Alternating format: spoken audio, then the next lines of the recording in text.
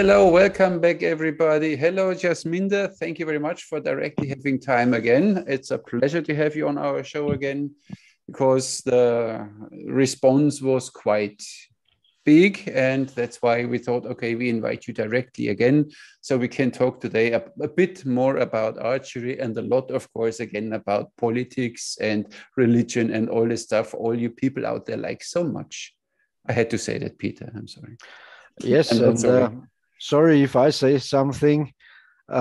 Maybe a lot of people or viewers don't realize that archery in many cultures is connected to religion and to politics and to everything. So you can't cut just archery out and just talk about archery. And on the other hand, I think I would be thankful, and that's what I always say to our guests. I'm so thankful that I'm able to learn and about other cultures and how Yeah. they think and what their habits are and their manners and so on. So they should be thankful to get a little education when we talk about different things. And especially they get an insight from one who lives there, not from a history book or not from the newspapers and not from media. You get information from one who lives there, who has experience, who gets you one to one what is going on. So First hand. for Yeah, me, always more interesting than any newspaper, any book, everything. That's yeah, why yeah. we like you, Jasminder. You see? So, Jasminder, so feel free if you want to know something about our politics or religions. Yeah, trust me, you don't want you don't want to know anything about Austrian politicians right now. It's not even, you can't even call them politicians anymore. It's a fascistoid, technocratic, I don't know how you call it, Like kind totalitarian. of Führers.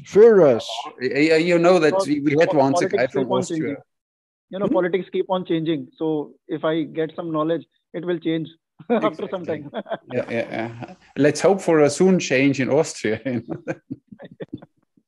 Yeah. So let's talk about archery today, enough politics. But on the other side, of course, if you want to understand a culture, archery is one part of it. You need to understand religion, you need to understand politics, you need to understand the history, that you get the hang of it, why they did archery, maybe even this way, because even how they shoot and what they did was influenced by all these factors. So that's why I think it's always interesting to know. I agree. Thank you very. Oh, it's the first time that we agree. You see that this is this influence of India, which is so like So peace, harmonized. yeah. So Yeah, yin and yang and peaceful peace and stuff. And happiness. yeah, Yeah. yeah. So, how was your week, Jasminder? Good since Yeah, last good. podcast. Yes, Everything fine.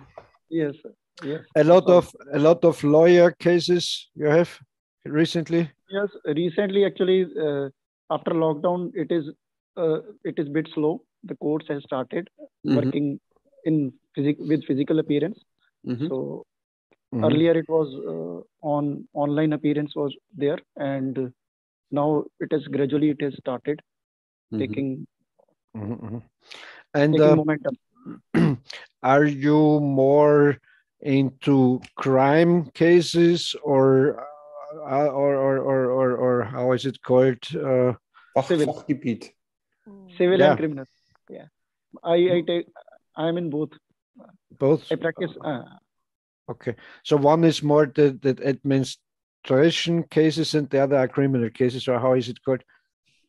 Yes, in civil cases there are Yeah, recovery civil cases. cases. Yeah. I understand. Yeah.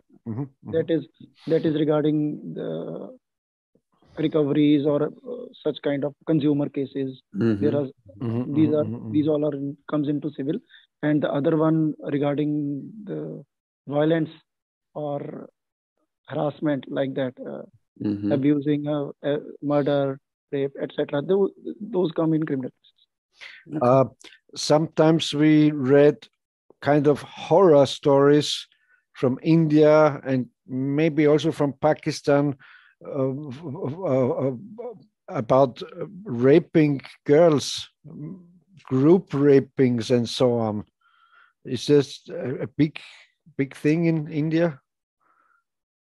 Actually, sometimes there is some incidents that cannot be avoided, and it happens, and it is unfortunate. It happens, but it is not that it's happening everywhere and every time. But it depends upon seldom incidents that is propagated by media, and it goes on, and then people try to make an image of like that it's happening very much. After all, India, Pakistan, they are both very populated countries. When there is a lot of population, even if 2-3 incidents also happens, it looks like that it's happening And Peter, if you want to see it organized, you need to go to America, to Jeffrey Epstein's island, and then you know what's going on there. But I don't know if it's true. It is kind of connected with the kind of caste system, that is a social thing, that the guys are raping lower caste girls or so. Is it connected to somehow to that social actually thing? No, actually what we say, all girls are our daughters. Okay, we have mother, daughters, they all are common for us, right? We don't, the people who are not educated, that they have no values, they have criminal mind. Criminal mind can be anywhere in the world. Exactly. The person who is having a criminal mind, they will do criminal acts. Of course. So that is, in every society, such people exist. Not only in India, in other countries also. In every society. It depends upon how you become vocal against them, how you have to be vocal against them. So now, if something was in backstage, it is coming in front of the society, people are fighting against it. So earlier it was, something was covered, and now people are raising voice against them. They are coming on the roads, they are on streets. So due to that they are getting propagated. And are there, how is the justice system? Are there high punishments for crimes, or is it just here around it's very, kind of holiday when you go to jail? No, it's not like here, like that here. Not holiday jails. Jail means jail. People cry when they want to come out from jail. Yes, we want to come. Okay. And to clear that out, I'm sorry and I excuse, I don't like to say this thing about Indian people or so. It's just because we have it in the newspapers, and so I wanted to ask you about it. It's, of course, it's in every culture. It is possible and it happens. No question about that. Okay. Shall we start with archery now? Oh, I'm sorry. This is it's still a bow and arrow related, some kind of, sometimes we should talk about. I saw that you did a review. I didn't watch the review yet of this one piece, this crooked bow from Flagella Day. This is one piece. The snake bow, this osage orange. What do you think of it in one sentence? Marvelous. You really, I didn't like it. It's nice to look at and nice to hang on the wall, but when you shoot it, it's like, I don't know. Actually, I never had that. I never tried that bow earlier. Okay. I was very much waiting for a osage orange wood. I haven't seen it earlier. Okay. So in India, we don't have that wood. So Flagella Dye when sent it to me, nice. And I was really very happy that, and the way it was made, that was very much interesting. That mounted kind of and snaky design that I like. To look at, they are nice. I had one too. So, and it was so simple, and I think it was comfortable to draw, and it was giving a good penetration into the target also. Yeah, it's not so bad. But you said you don't have osage orange. Which wood or what materials did they use in ancient times for their bows in India? I mean, we know this Mughal bow, but this is, as we heard last time, you're not really an Indian development. bamboo was very much used, Bamboo, okay. and there was mulberry. But did you make these kind of with sears or simply as longbows, or what recurves, or what was the style? I just steam bended it and with the sears also, at the part of sears. But in India, I haven't earlier, except Mughal bow, I haven't seen that in any museum that sears were specially connected and made like that. It would have been a single bow only. I think that's very natural, because if you're like a tribe living in the jungles, you will make your kind of straight self bow, and you're able to hunt on and to shoot. Yes. Yeah. Oh. So the people can talk bad about me. I have one question more for Jasminder, because we talk about archery and also battle and warfare and something. So is there in India any legend or any story of female warriors? Yes, there are many. Many? No. He doesn't like this idea of female warriors. So the man stayed at home and did cooking and sewing, and the women go to war. No, or how? Or how was it? I think everybody who was capable of fighting was sent to war. Not every female is made for breeding, I guess. Yeah, true. That is correctly said by Armin. Some are protected from breeding because they're ugly. You send them to war. Yeah, that's a good idea. Yeah. See, yes, more people. So, now I believe in female warriors. See? They send them, the ugly ones, and they talking all day long. They send to war. Because they don't need it bow and arrow. You send one female to the enemy lines, and she talks them until they, oh my God, we can't listen, let's go home. It's psychological warfare. Just Just send the women over. They didn't even have to learn any weapon form. Yeah, look at this. Ingenious. They just have to start to talk. Exactly. Oh, we are mean today. You see, we are bad macho guys. Jasminder, sometimes. Yeah. No, I believe in female warriors, and I always did. When we had this talk with Petra Engeländer, she's she represents this female warriorship, and then Peter always but there are no real female warriors. And then even in Japan we heard that there were female warriors, and we heard single ones, single cases, but not a kind of like the Amazons, not the tribe of female warriors. That's not true. A tribe, maybe. Do you have also female warriors in your country? We had that old sagas from the Northmen and the Vikings and so on, and there were female warriors. They were called Valkyries, like that Richard Wagner's Valkyrie.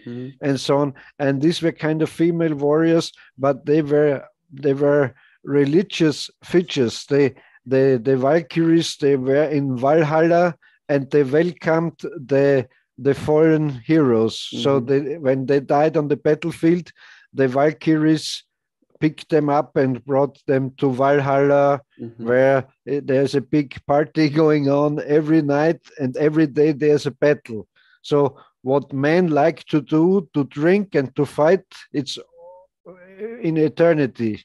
So that was the idea of the Germans and the Vikings, and so about the afterlife or the afterworld. When they die in battle, they came to Valhalla, to the other heroes, and they just Valhalla means your heaven.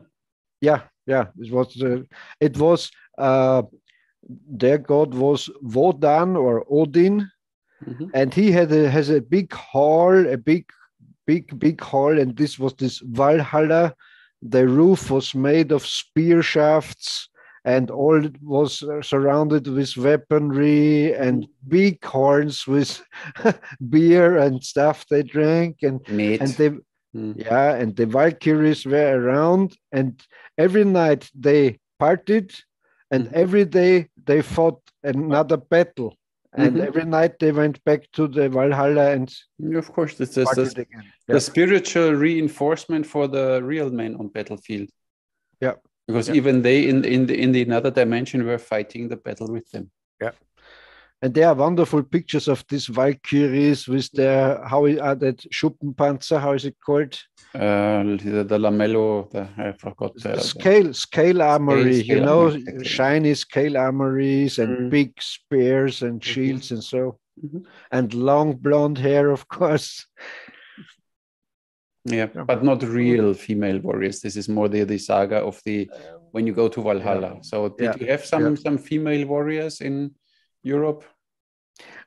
Yeah, and for example, this television serial, The Vikings, where they had these shield maidens, these female warriors, they were kind of connected to that Valkyrie legend. Yeah. Like Xena. Pardon? Like Xena. Xena, yeah. Xena, yeah. You have that nice chakra. Yeah, you have that serial. Yes, I have seen that serial. Very, very muscular lady.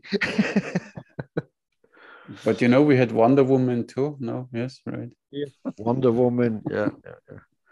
Yes, the Marvels. And of course, it's true in the present or in the World War II. The Russians had a lot of female soldiers. The communists, the Soviets had female warriors, so to say. Yeah, but they are soldiers, not warriors. So I like to always differentiate between warriors and soldiers. Yeah. Soldier, simply you tell the soldier you go there and whatever you shoot, whatever moves you do it, and the warrior is fighting for something. And he's a free man, not a. What he believes is right. Order. Soldiers follow the orders. Exactly.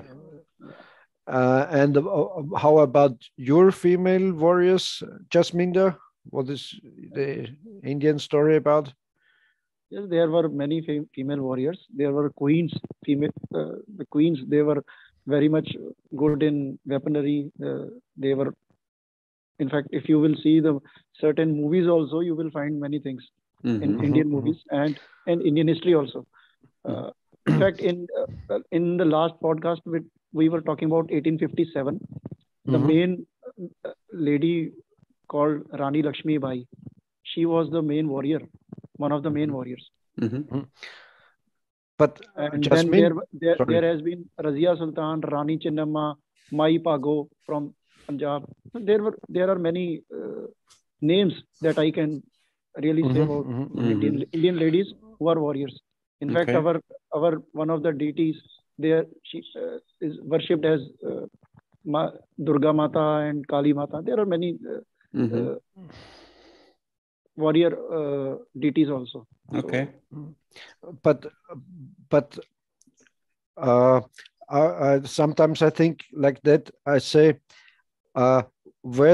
some of them were they real warriors, or did they just lead their troops to battle? No. They were they really fighting? They fight with their troops. They lead the troops. Okay. Yes, really in the battlefield. They have fought on horse. Okay. On horses. Nice. Yes. Nice. They used to force on horses. Nice. Properly with proper weapon and everything what is required in the war. Because the basic idea of Peter is that the female, because they can reproduce, they need to be not at the battlefield, because you always need to make sure that your race will survive. So that's why you bring the female somewhere in a safe place. They can reproduce, they can bring birth to new babies. I mean, let me interrupt you. You're right. But in this case, what Jasminder is telling us is it was one female leading a troop of men, male warriors, yes. If I get it right. It was not a troop of female warriors fighting. No. She was having her own female troop also. Okay. Really? Yes. She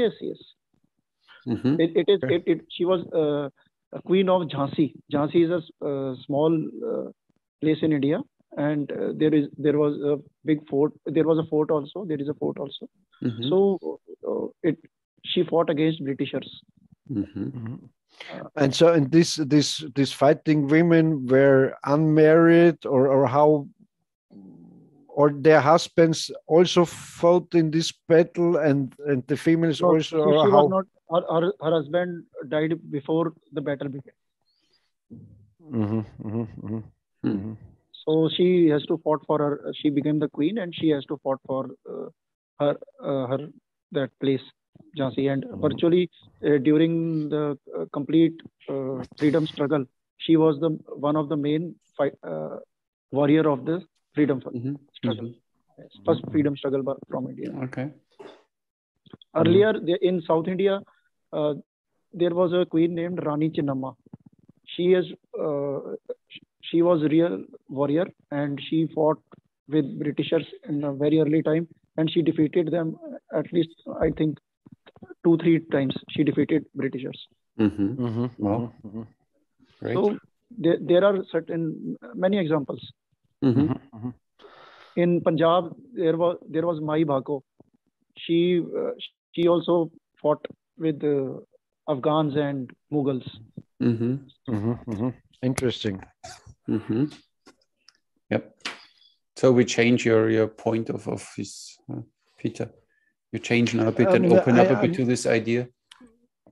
I never doubt that singled out incidents or single women fighting with in connection with male warriors and so on. That there's no doubt about it, and so I believe in that. But I don't believe in a kind of female warrior cultures. And that's what Petra wants to tell us. That is, yeah. No, we need to she's a kind of feminist, I know. She simply likes to bring out this natural out of the female again when they start horse riding with her and shooting bow and arrow, that they connect again to this ancient feeling of female warriors. And I think it's not a bad thing if it's half a myth. I mean, or every myth or every legend has always something truth in it. And still, but if it helps women to get a bit more self-confident and they can stand their ground, I think it's never a bad thing. But who will cook and clean the dishes and taking care for the babies? Look, I can choose here. I have Volt and Bolt on it. I have all restaurants around me, and I let them cook and they deliver, and it's fine. You need to go with time. Jasminder, Armin is reducing the females just to sex objects because they don't need to cook. They don't need to cook. They don't need to clean. He just likes them for his amusement. See, this is now his assumption, because I'm a gentleman, and this is his assumption. See, this is what you get. Yeah. Let's talk about archery. Oh, really? Shall we start now? Hey! Who shot the first arrow in India? That's a good question, actually. Who was the first archer in India? First archer? Yeah. First known archer, something. If I talk about very ancient times, there is Maharishi Parshuram. Who has got knowledge first. He was the first human to get knowledge of Dhanurveda from Devas, from gods. Yeah. Okay. So he is the main guru of the mentor of all the holy sages who further taught other people about archery. So if we say that first human who know about archery is Parshuram.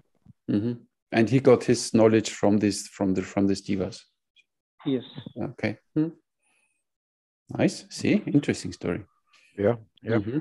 I'm not sure if I read this right, but it said in Daniel video that they first, when they learn archery, they learn with their wrong hand to shoot with bow and arrow until they perfection it. When I'm a right-handed archer, so I shoot left-handed until I can do it properly, and then you swap to the correct hand and you can shoot instantly. If you learn with your normal hand, I'm a right-handed archer, I have the bow in the left hand, I can do this, and now I switch to my other hand, and then it takes again a time until I get it. And they simply turn this around and let you first train with your wrong hand, and then instantly you could do it with the right hand. The archer who can shoot from both hands, he's called Sabyasachi. He's called Sabyasachi, ambidextrous. Ambidextrous. Okay. So logic behind learning from both hands was not that one has to be ambidextrous. It is about the direction from if a target is coming from this side. Exactly. Yeah. Yeah. Which arm you have to use. You will not use the other one. Or if the target is running from here, you are not doing. You are taking this and you are. You can't turn around. Yeah, exactly. So when you are using your both hands, you can use on both directions. This is the logic and reason behind learning both. This is what I always assume too. That's why I said, especially the horseback archers, they sit on horseback. If the enemy comes from the front, it's okay. From this side, it's okay. From back, it's okay. But when he comes from here, he needs to swap bow hands. But then there are in some Chinese archery Facebook groups, or these guys, they say, no, they had then special or whatever. Left-handed archers on the other side of the tactics were like this, that they only shoot in this direction and or in the other. And so I don't know. I think you are a better archer if you can shoot both-handed. Yes. And I read, I don't know where, that I don't know in which culture they had left-handed archers on the right side of the troops, so they were able to shoot to the right and the right-handed to the left, and so on. Also makes sense. But if you say this is in that, how is that book, that Indian book called? Dhanurveda. Dhanurveda. Almost like this, yeah. This is Dhanurveda here. Yeah. But the original one is a little different, I guess. Yes. And Armin and I talked before about it. When I have my archery students and they say, "Oh, I can't do it. It's so hard to learn this and so." It is very easy to learn from left hand. If you are a right-hander, then I let them shoot left-handed, some shots, and then when they switch back to right-handed, they say, "Oh, now it's better. It's okay." Yeah. And moreover, your dominant eye also take. You can. That is also very much required in that because you have use both hands, so you have to learn about your dominant eye also. Exactly. Yeah. I had this once in a course in Germany, in near Ravensburg. It was an archery instructor, but he shoots only 3 fingers Mediterranean. And I said the first 20 minutes, we did a thumb release course. I said the first 20 minutes, we don't use any protection because I want you to feel the string. And we only shot easy poundages, so it was not a problem. But then after 15 minutes, he came and he had a bloody blister here.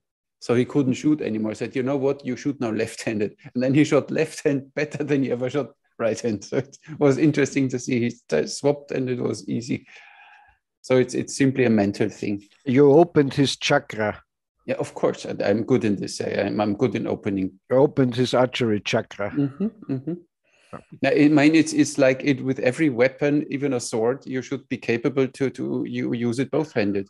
To a certain degree. So you are not helpless if you have to change. If my right hand is injured, I still should be able to wield my sword. So, of course. And for archery, it was always for me the fourth direction. In this direction, I can cover here 3 directions, but this one is not working. So I need to swap bow hand. And you can, when we talk about warfare or so, or battle, you can surprise your enemy with that. Because, I did 7 year longs, I did boxing. And if you are able to change from right hand to left hand in boxing, your opponent is totally confused. They don't know what is going on now. Even if you can't do it, if you just pose like that and do some jabs or so, you distract him. Makes sense. But tell a warrior, tell a Sikh warrior. There was a very famous boxer. His name was Rocky Marciano. He was world champion, and he was an Italian living in America. And I think his uncle lost his right arm in war. And so he taught this young Rocky Marciano, learn everything two-handed ambidextrous. So if you lose one arm, you're not helpless. Yeah. And he trained this and he was able to change during a fight, a boxing fight, and so he could knock out everyone. Nice. Yep. Good. So and then first you start with your wrong hand and then you use the right hand, but you use even, I don't know how many, 6, 7 different draw techniques, right? You have from pinch draw to this supported draw to thumb to 3-finger. Why? Why? Because each and what if I say about my personal prospect, an archer should be comfortable. He is free to use what kind of draw he chooses. If he is comfortable with his draw technique, then he can do better archery. Number one. Now, according to Dhanurveda, there are different kind of targets. So different kind of, you can, if you know the draw techniques, you can use, you can hit those kind of targets with those kind of draws, if you know. Different types. They are specialized for different things, like Pataka Mushti, first draw. It is for using Majra. Majra means that funnel to be for short arrows.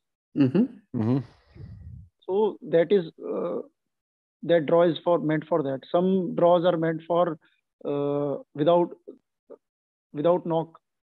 The arrows having no knocks, you can use those draws. If you don't have knock, you can, you know the technique of drawing, you can use the arrows without knock also. So there are, and some draws are for heavy poundage bows. Some draws are for heavy arrows, how to use heavy arrows. So these are, and some one draw is for hitting only a normal target. You don't need to draw other kind of, no need to use other kind of draws. So all draws are made for some reason. They are basic draws. You can make some changes in them, and you can so that an archer should be comfortable with the draw. How to draw his bow properly, how to draw string. Of course, first you learn the style and then you make it your own. There is basic draw. You have, and then you can change if you think that I need 2 fingers or I need 3 fingers to draw this string according to the poundage. I can do that. There is no restriction. No, you are doing wrong. This is not like that. It is not like that. I have seen some people who are saying that this bow, you are using Turkish bow with 3 finger. Okay, why can't I? It is an ancient draw. It is mentioned in our culture. 3-finger draw is from India. It has been used earlier also, from Mahabharata's time. So you cannot say that it is a modern draw. It should not be used by 3-finger. You should not use. I have no idea how many comments I got this can when I shoot the Turkish bow and I show that you can shoot it 3 fingers, and then, oh, you shoot it wrong. You can't shoot it like this. You need to shoot it with thumb release. And then I shoot with thumb release, but I don't use a thumb ring.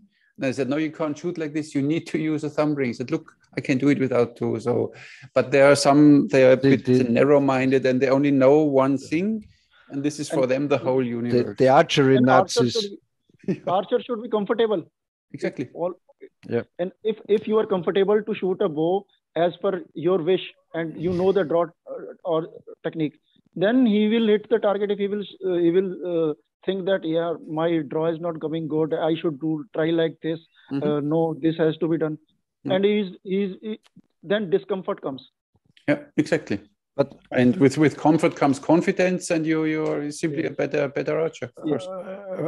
I understand what you're saying, Jasminder, but I don't know. It's my opinion.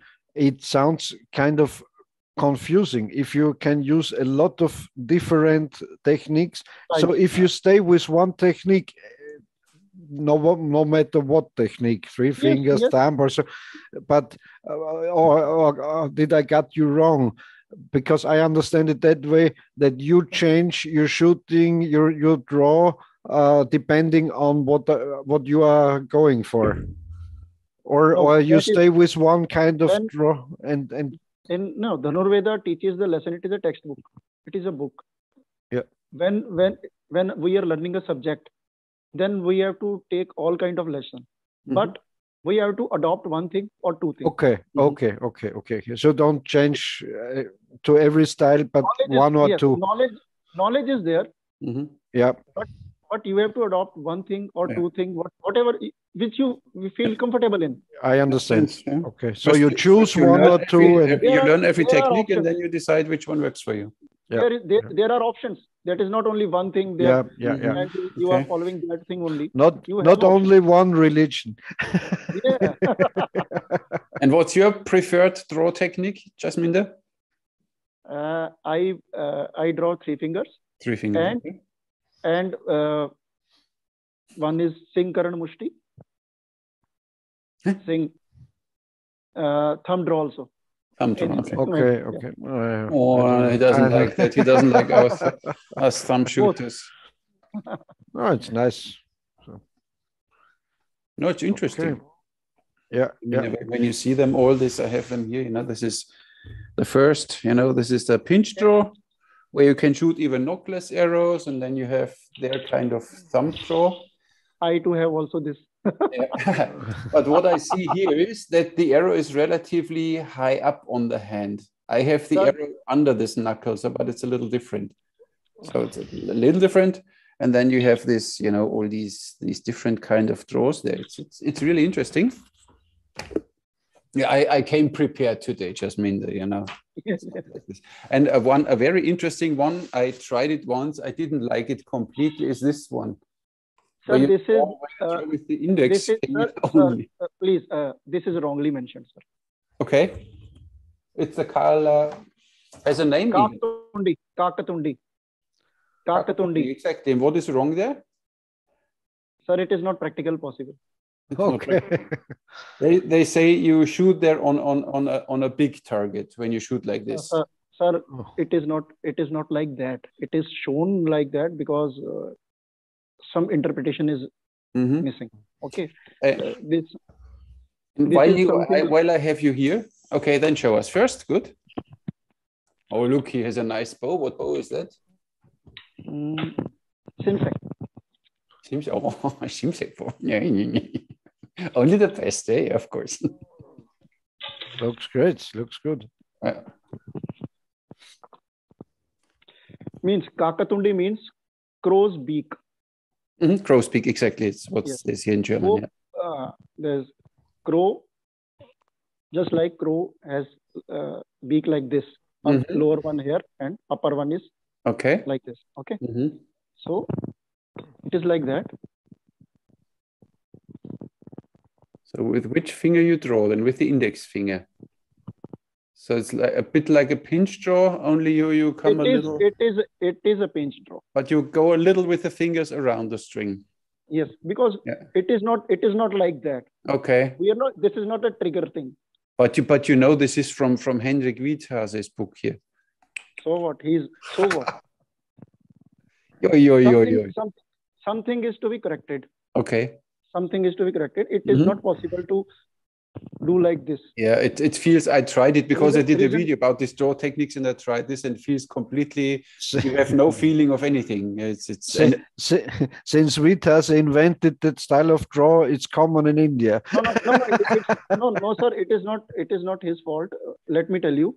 Reason is that some interpretations from Sanskrit to English or Hindi, they goes wrong unless you know Sanskrit properly. Of course. Yeah. Or secondly, the interpreter who is translating that, he is an archer. He should know that logically whether that is possible or not. Yeah, of course. So but these translators were not archers, so that's why. Yes. So if I know Sanskrit or I learned what actually the draw is saying, then I can see whether it is possible or not. This one I need to try. You can shoot even knockless arrows like this, right? It's like this pinch draw. It's cool. Be careful that you don't look at you. Be careful where you point your arrow. Not your wife sits there and Nobody's there. And what I saw, I mean, it's not a critic. It's only that I understand it. When you see the 3-finger draw, Yes. then only the middle finger, the string is only in the first crease of the middle finger, and the other 2 fingers are on the fingertips, kind of like. Or do you have all 3 fingers in the crease? 3 fingers. One over here. Only these tips are to be used. Yep. But the Only tips, these or you go in the first crease, or you use the fingertips? No. Fingertips only. Fingertips. Because reason behind is that because if you will do like this, it will roll the string. Yeah. Okay. Okay. So the rolling is to be avoided, and you can just hold on and. With the fingertips. And what is wrong with rolling the string? Sir, it will roll down when you pull it. And what's the problem? What's the problem with rolling the string? Sir, then it will affect the arrow flight. Okay. Yeah. And okay.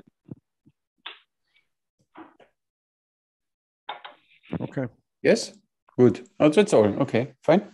And I'm rolling the string on purpose. I'm kind of. Then there is twisting of string also. I'm. If you roll the string like that with Western style of shooting, then you are also able to put the bow so the arrow is under the bow and the arrow won't fall off for kind of show shooting and so on. So I don't know. But how is it then with thumb release? Because with the thumb release, you have the string relatively far behind. So there the string rolls around the thumb, right? Or not?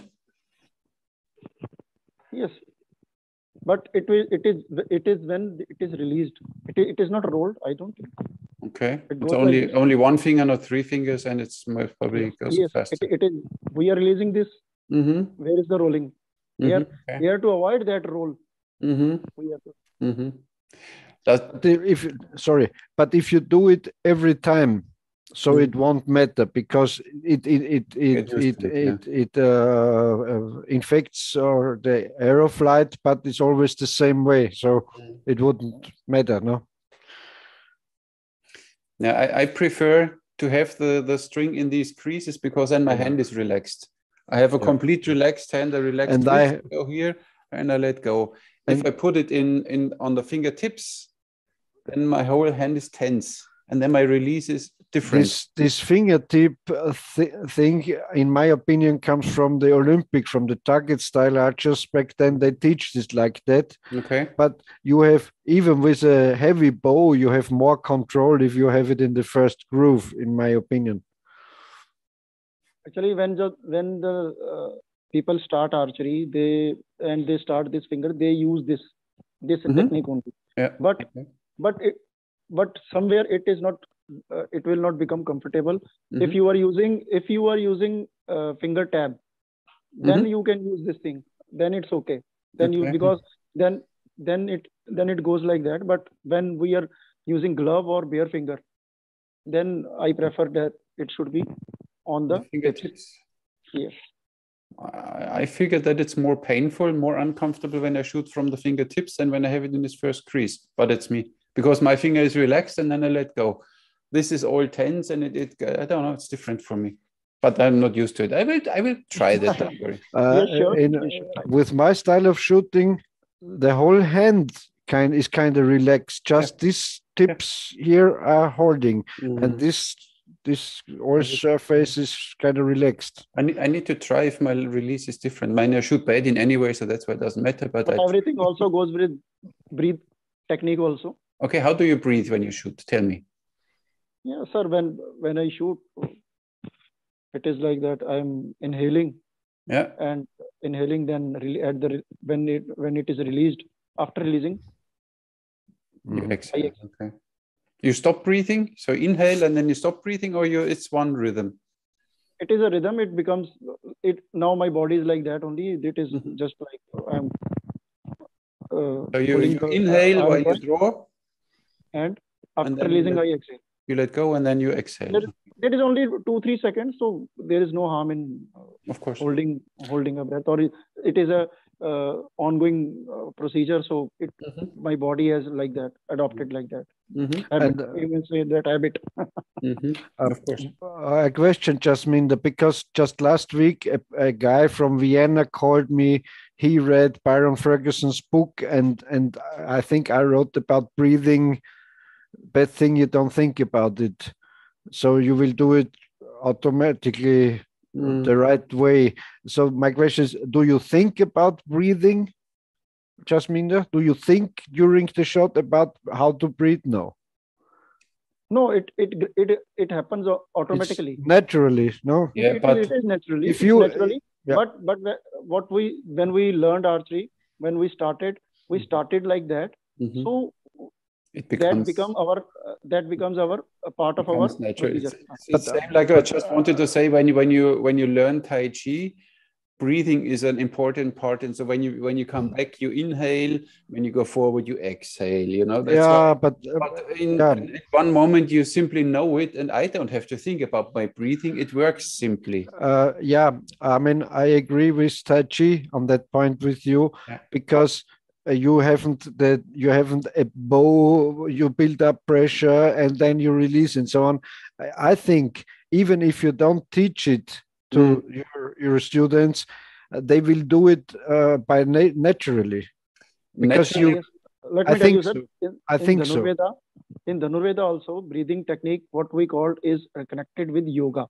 Okay, and so the Dhanurveda is also connected with yoga. There are certain things with breathing techniques by which you can pull heavyweight bows also. That is called kumbhak or kumbh. So you have seen martial artists, they do sit-ups with their fingers or knuckles on their knuckles. So that is they breathe like that. They also do use a certain amount of that technique. So it is there. The breathing has some influence on the. I think so too. I mean, when you see the Japanese, the Kyoto archers, they have a very specific breathing cycle. So when they raise the bow, they inhale, and when they start pulling and pushing, they exhale, exhale, exhale, exhale, exhale, exhale. They release and they still exhale, but with this pressure on your diaphragm, with like you push a heavy weight. And this is how I like to shoot, but it works for me. I always say try different things. If when this guy on the telephone asked me how I breathe while shooting, I had to do it to check it because I don't know. Yeah, of course, it becomes second nature. Of course, you don't think about it. You never think about any of these things. One technique is also there, like that they fulfill their stomach with full air, and then they release. After that, they become normal. Yeah, it's different. What I saw when people start shooting and you don't tell them anything about breathing, some think then, like with gun shooting, then they come to full draw, they inhale and then they release a bit, then they stop again, like when you shoot a gun or something, and then they release and then and they let go, but then they collapse the whole shot. So that's why breathing for me in the teaching is important, that you at least know how, or 2-3 different ways, and then you find the way which works for you. But I would not leave it untaught. Even otherwise, if you are running, and then you stop, you have to shoot your arrow. Then your breathing style is different. Then you have to, if you know, if your body is adopted your breathing style, then it will not make any difference. But if you don't know the breathing, what your breathing style is, then after running, you will just get confused and exhausted. Now your heart will race and whatever. Exactly. But you know, I had about, I don't know, 3,000 clients or so when I did archery schools. And I always say, I don't tell them more than they have to know, because it's so confusing. If you say put the arrow like that, and then you breathe like that, and then you do this and that, so it's too much. Not in beginner classes. Not in beginner class, you Yeah. simply get them Because going and hit the target. Because I think it comes naturally. It is an advanced level.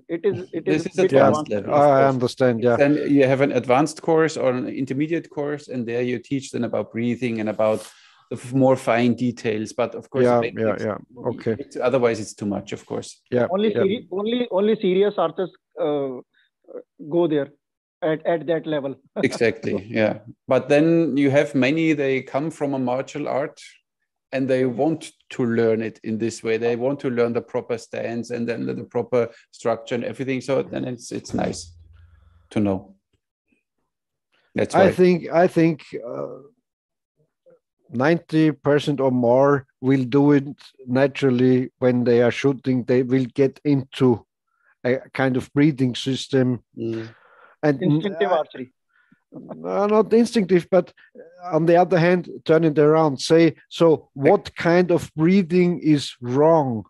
So there's no kind of breathing wrong to archery. If you feel comfortable breathing in or exhaling, or what you like to do, if you do it always the same and it's okay for you, so there's no problem, I would say. When you breathe in, and as long as you don't hunch up your shoulders while you breathe in, this is what happens. Mostly they breathe in and then they stand there and the shoulders are up there, and then they try to shoot, and it's not going to work anymore. So that's why I think it's important to not influence your body. Breathing should not influence your stance and body. Exactly. That's why, and nowadays people have no idea how to breathe anymore. And I would say that they would die. So they would die if they don't know how to breathe. But they don't breathe correctly.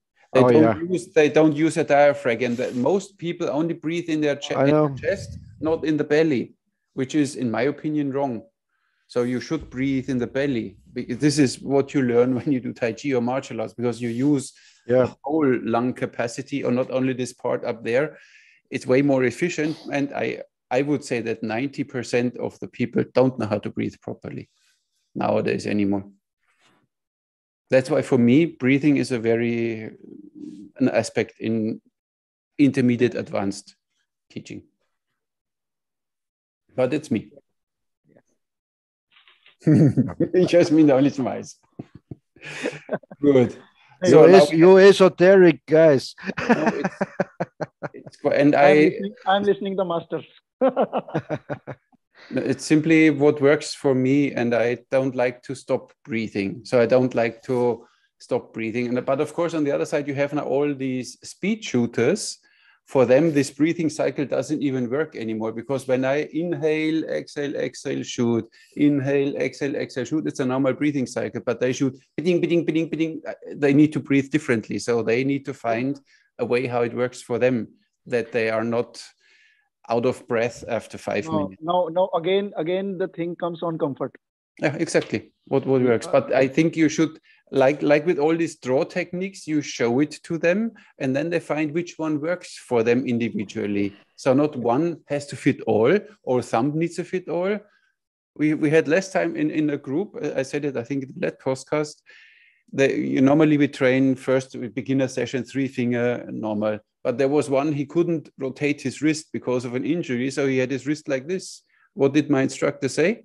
Okay, then you directly shoot thumb release, because he couldn't do this. So then he started directly thumb release. So it always what works for you. But even breathing, at least you show them what you should take care of, and then leave them, or they can adapt or whatever. But I think it's a crucial part. Breathing is always a crucial part in everything. And relying on that. Just only when you think about it, it's a crucial part. If you don't think about it, it's okay. And thinking that you breathe right, it's wrong. You need to learn how to breathe. Like you need to learn how to run. Everybody thinks they know how to run, and then you see them running and they're jumping around like a sick gems. You need to learn how to run. You need to learn how to breathe. I think most people need to do that. And when you see them struggling, it's simply because they didn't breathe properly. I had this in when we had our range, because they were at McDonald's before. I had this in our indoor range. I had one guy, he's working out, you know, he had arms double the size than me. And then we had to move some stuff. And after 15 minutes, he couldn't anymore. He was exhausted. And I was like, come on, let's go, let's go. For me, no problem. For him, it was a problem because he doesn't know how to breathe. Because how you call them, these gym guys, and so they are stupid, of course. So they exhaust themselves because they don't know how to use leverage, how to work on, and so on. I think if you want to have the muscles, it's fine, but still learn. And this is a deficiency in these gyms, I guess, in many, that they don't teach them how to breathe properly. When you see Wim Hof, I don't know if you know Wim Hof with his breathing techniques, he shows you that he lets one guy do some push-ups and he manages whatever, 5, let's say. And then Wim Hof shows him his breathing technique for a minute or two. And then all of a sudden, this guy can do double amount of push-ups, not because he has more muscles, only because he was breathing right. Yeah, that may be true. Yeah. Yeah. I believe it. I don't, I dislike this gym stuff because if you like to really get trained, you have to train boxing or a kind of martial art, not just lifting weights to get blown up. Yes. And I have these muscles I have from maybe from my boxing training or work or so, and I don't need artificial muscles on my body. I always say, if you want to see one of the most efficient fighters, in my opinion, was Bruce Lee. Look at him. He had a nice defined body, but he didn't have big muscles. He didn't have big whatever, because you need to move them. It's unused weight you need to move, like you have an English longbow, you know, with his massive limbs, and then you have you lose a lot of efficiency because his limbs need to go back. You know, that's why we have the recurve pose. They are small, snappy, fast. Oh, now he hates me again, Peter. Oh, no. Okay, let's go back to Indian archery. So we have the draw techniques, we have the breathing. What is next? You don't use quivers, or do you use quivers in your archery, or how was it in? Because I think I saw this photo only with this belt, that you have the arrows in your belt, or how is it? Quivers were for back also and side also. Mm-hmm. Okay, so you had back quivers, side quivers. Mostly, if you are going to jungle, mostly the archers take back quivers with them. Mm-hmm. Okay. Because they have to move in the shrubs and all those forest areas. Mm-hmm. So back quivers is comfortable for them. Okay. And during wars, yes, there were quivers, special quivers on chariots also. Mm-hmm. Yeah, and of course. On the foot soldiers, foot archers, they also have quivers on. They have side quivers also. Mm-hmm. So quivers were used very well. Okay. Leather and bamboo quivers were there. Okay. Mm-hmm. Mm-hmm. Cool. Nice. Yeah, because there is only mentioned this belt where they put like the Koreans kind of. Okay. And talk again about bows. So the typical Indian style bow is a kind of composite recurved bow. Sir, there are various kind of bows mentioned in Dharma Vedas. There are metal bows also. There are horn bow also. That is called normal longbow. Longbow also. Longbow, horn bow also. And metal bows also. Yeah. But as you told us that metal bows were mostly ceremonial. Yes, they were ceremonial. They are given as a gift as a golden bows made of a silver. There were mixed metals also. So that was ceremonial bows. Those were ceremonial bows, not used as war bows. And the bowstrings were made of silk, or yes, silk or sinew and sinew. Silk and sinew. Okay. Okay. I think a sinew string is very thick. Animal intestines. They take out animal intestines. Then they dry them and then they mix. They need to stretch until they get the final length. But they have to be very thick, I think, very thick and strong, because that's not a lot of they don't keep a lot of. And mostly the bows were the heavyweight bows. They were having silk thread also, very much, very thicker one. I have an arrow like this. It is, you can see. A big knock. Yeah. And that's written even in Chinese archery, that their strings of the Manchu bows had whatever 6, 7, 8 millimeters thickness. So it's like what you shoot as an arrow, they had as a string. Yeah. So yep. But then the arrows, of course, were whatever 1 inch or thick, like a thumb, like a broomstick. Yeah. Yeah, but nice. here also many people think that, oh, my string is not the knock is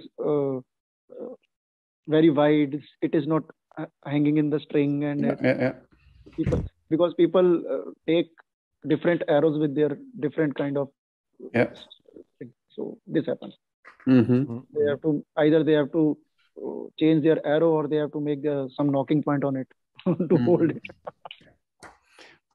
But interestingly is in this book, first mentioned are the arrows and then the bows. So for them, even the arrow was always the more important part, because the arrow is the thing which kills you and not the bow. You know, the bow is only the tool, the device. Yeah. So they have way more emphasis on arrows and arrow tip shapes and whatever, what have you. You know, that's just see this.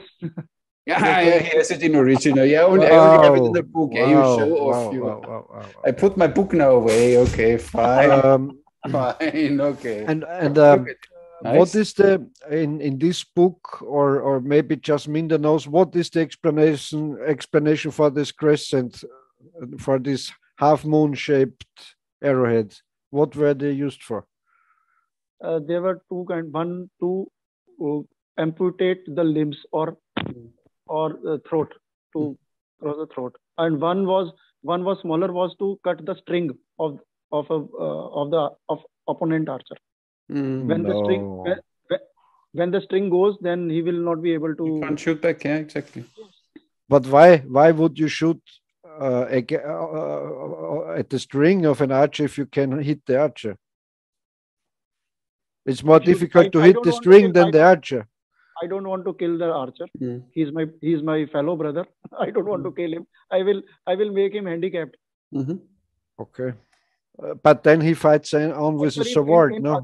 In our culture, in earlier times, there was very much of rules and regulations that were followed during the wartime also. So everything, the rules they follow very strictly. So this was one of the things. It is not that everything is fair in love and war. There were war rules at that time. It was the same here. Yes, if an archer has to fight with archer, a warrior of that level has to fight with that archer, not with small soldiers. Let the small soldiers fight with each other. So there were some categories. In medieval time, it was even to World War I. It was like that. So a soldier wasn't allowed to shoot an officer. I think up to World War I. And in the medieval time also the kind of auxiliary troopers were not allowed to fight knights. They can capture them or push them off the horse, but they weren't allowed to kill the knight or a nobleman. This was also one of the reasons when invaders come to India, they didn't follow any rules, and the people here were following rules. Yeah, that's a problem. Yeah. But I have big doubts about, not about you saying it, but because we in medieval times had this half moon shaped arrowheads too, and in fact they don't know. Some say they were used to cut off the tendons of the horses' legs, but I don't believe it. The thing is, imagine you like to shoot at the galloping, or you have to be behind. There were two kind of crescent moon kind of. One was to amputate the limbs of a person, or to be hit on throat. Right. The other smaller one was to cut the string. Yeah. But I don't. I'm sorry for that, but I don't believe in that story. Maybe they wrote it down for the. But imagine the arrow is rotating. This is what I just wanted to say. An arrow starts rotating, and why not shooting that guy with a warhead into the throat? Why you need this kind of half moon shape? It's not very logic to me, at least. Because actually, when arrow, I haven't tested it personally. Let me tell you, but it is that the crescent moon arrowhead, it will be having a weight also. It will be not that light. So how much arrow wheel is going to revolve, and how much the physics will take effect. So that has to be checked. I am not aware of that. How much to do more living history. That would be an interesting video clip. I mean, you put on a string with a weight and you try to cut it with a kind of this. And I'm sure it is not easy to cut the string with this kind of. I had this explanation. We have this reenactment groups here, and I sold a few of these different fancy arrow tips. And then I always told them this is then for cutting the string, like Robin Hood. You cut the string of something. But then I said, look, I don't think so. I think it's more for maybe even small game hunting or something. When the normal arrow.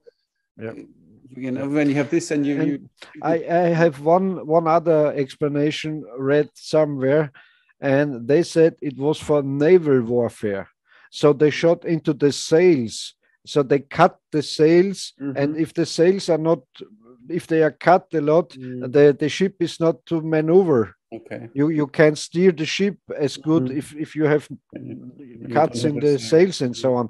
That sounds more logic, because maybe if you shoot with an angle into a sail, you maybe can damage and cut it. But you need to shoot a lot of arrows in a sail.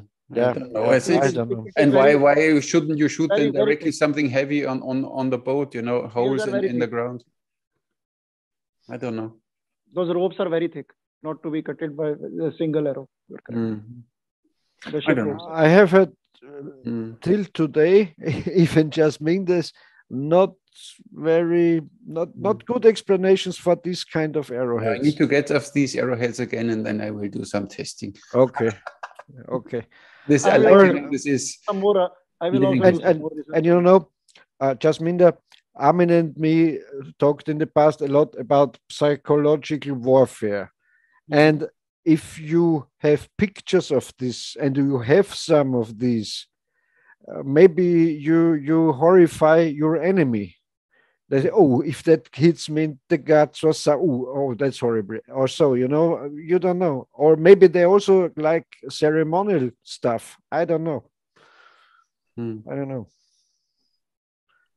But I believe you that's the official explanation for this. But I still could see that the other way shaped around would be more efficient, even if you want to cut a string. Yeah. Even when you hit it with a chakram, you hit it and you cut the string. There is another kind of arrowhead also that is like this. Yeah, exactly. That is also used for cutting string. That's like a chisel. Yeah, this is, I can see. And the next thing is, if you like to cut the string of a bow and the archer is in front of you, so the string is behind the bow. So you have to be to the side to be able to cut the string also, yes, at an angle. Yes. That is not for hurting a archer. That is to cut the string. So archer, they has to take an angle on it. But it's such a very specific use case. Then that almost doesn't. I don't believe it's not a general thing. I don't think it is. But on the other hand, Jasminder, I could imagine if you're hitting a drawn bow on the limb with that crescent, maybe the bow will break. Yeah. Yes, bow will also. It is easier than to cut the string. Yeah. It is used to damage things. If it misses the string, it will hit. It can hit there also. Yeah. Even because many use the bow even as kind of a shield, you know, when incoming arrows you hide. So if you come with this and you shoot in his hand or something, then he can't hold his bow anymore, and then he is done for the day. So I don't know. It's like in Chinese sword fighting. Cut off the fingers of the exactly. Cut the fingers, bow. you can't hold the bow anymore. You lose one archer. But you could, as you say, you could do it with a chisel pointed. You could do it with the opposite shape. Easier, in my opinion. Yeah. So relying on this, I don't know. There are two. There were two kind of crescent. One is smaller size, just this. Yeah. Other is the wider one. Yeah. So both must be having some different use. Or there were different sizes of people. One big guy and small guy. For the giants, yeah. In Japan, they have also this kind of, you know, like a chisel and with a V cut. They call it the gut slasher or something. Or for fishing. For fishing, they said that they use them even for fishing. Because when you shoot a normal arrow through a fish, it doesn't do a lot of damage. Yeah, but if you have something like that, the arrow will come out of the fish. So I don't know.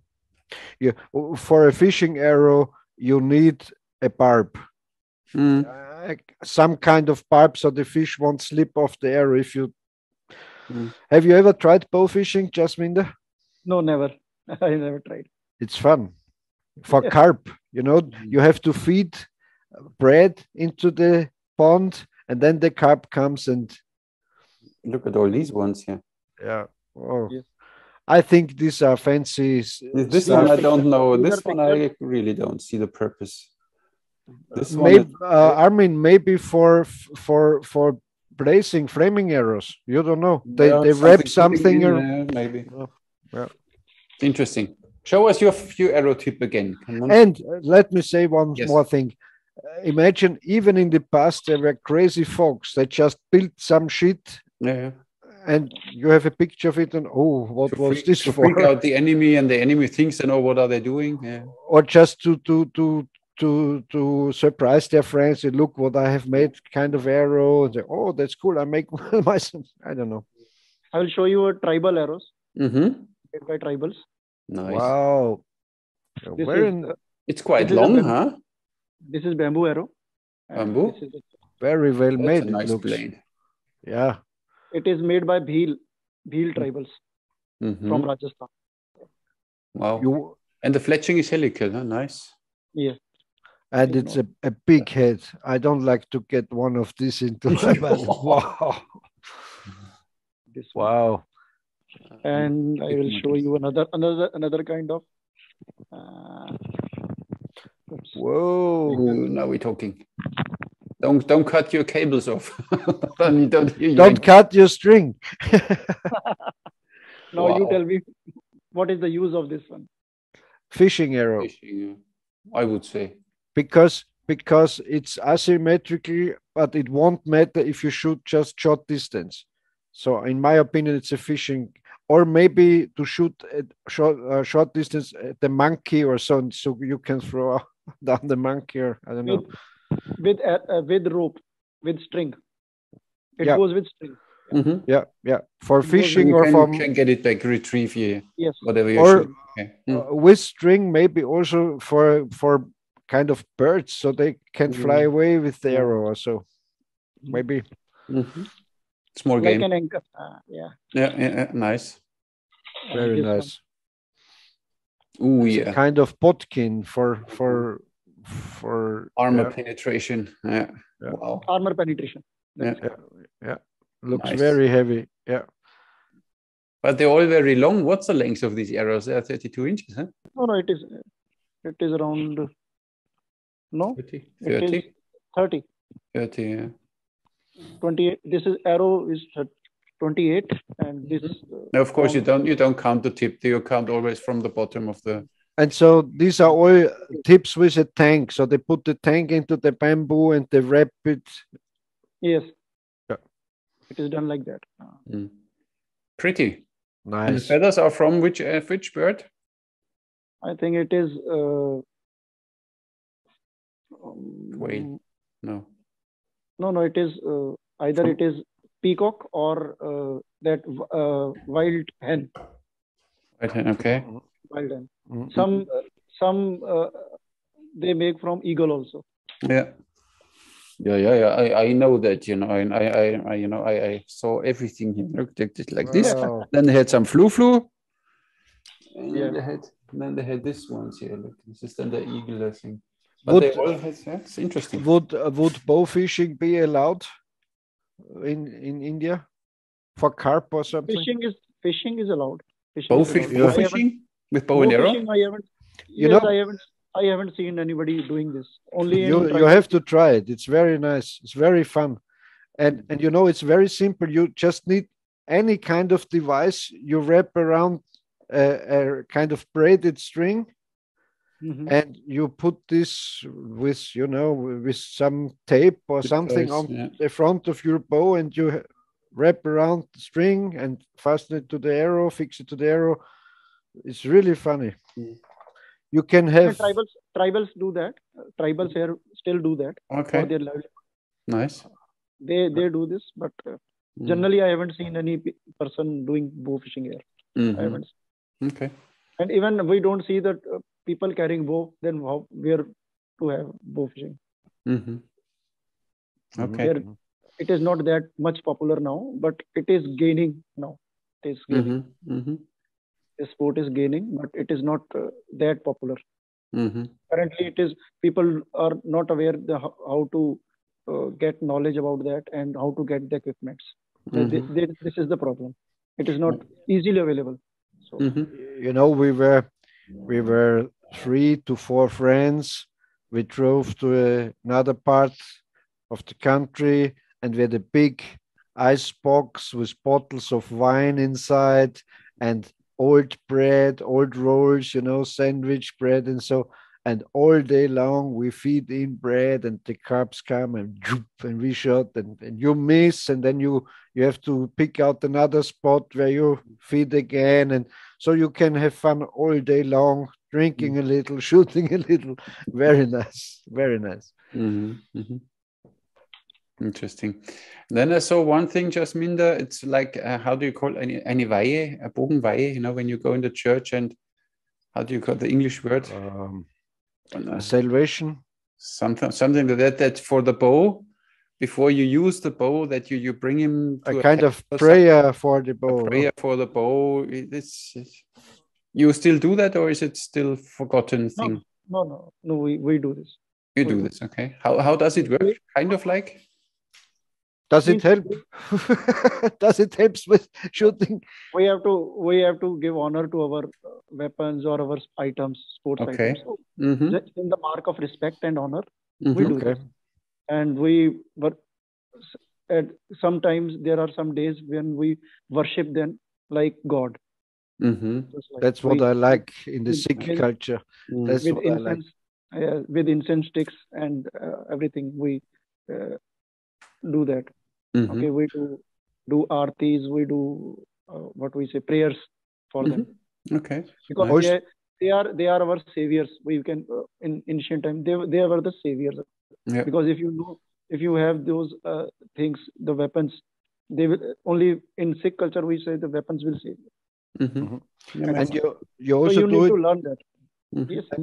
And you also do it to firearms? Yes, it is a weapon.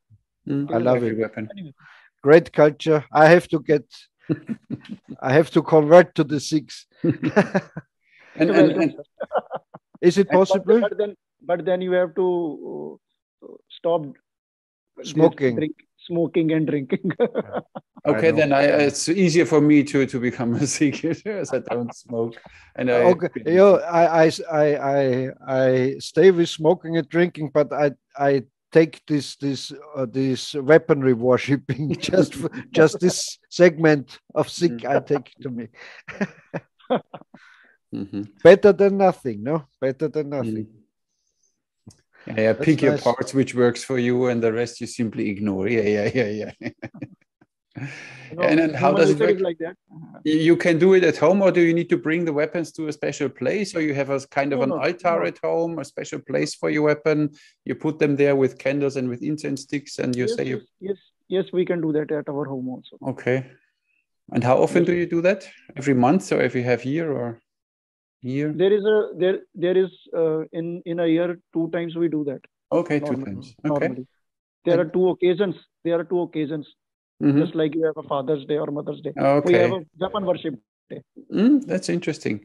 And only, of course, if there would be now some battle, then you must probably do this worship before you go to battle or something, right?